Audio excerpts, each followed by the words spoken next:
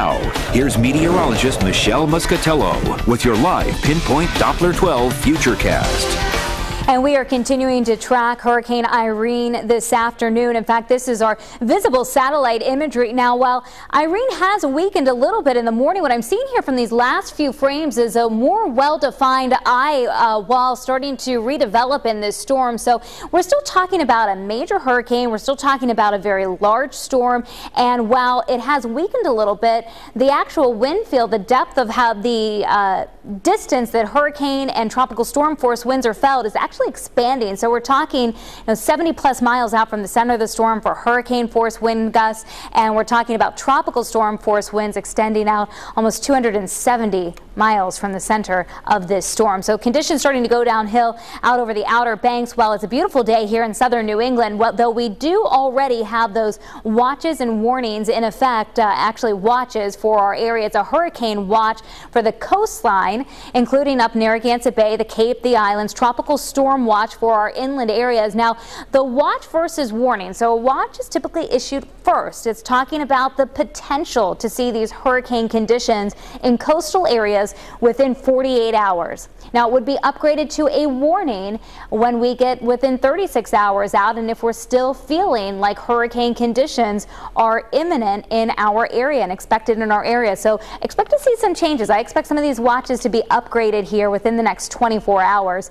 The flood watch also issued. It's starting Saturday evening, going until late Sunday night. But I got to tell you, just finished looking at some brand new computer model information that came in, and the timing of this is looking faster. We may be looking at the height of it to be more of a Sunday morning, maybe into mid-afternoon on Sunday, rather than that Sunday evening time frame that we were thinking even just 24 hours ago. So hurricane watches and warnings up and down the east coast of the U.S. now, from North Carolina all the way up into New England. Let's go back down to Irene. We'll show you the latest here. These are the rain bands from the storm starting to work its way into North and South Carolina with some heavy downpours. Again, winds picking up there. This is a Category 2 hurricane with 105-mile-an-hour winds, gusts to 130. And here's that track once again. So it does stay as a strong Category 2 hurricane as it approaches the North Carolina coast on Saturday morning, and then from there works its way up to just off of the New Jersey coastline and across Long Island and Connecticut as we head into,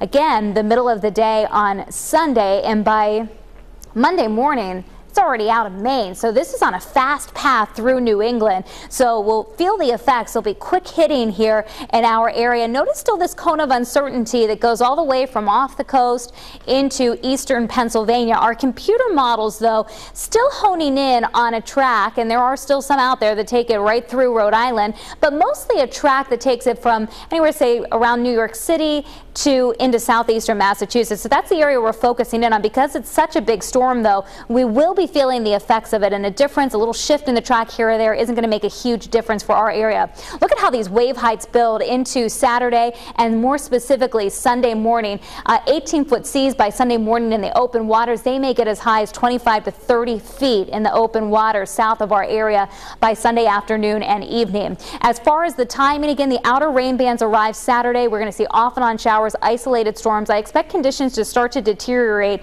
by Saturday night, and by Sunday we're looking at hurricane conditions, possible gusts over 75, and a significant storm surge. So I do want to talk more about these potential impacts from Saturday night into Sunday. Rainfall.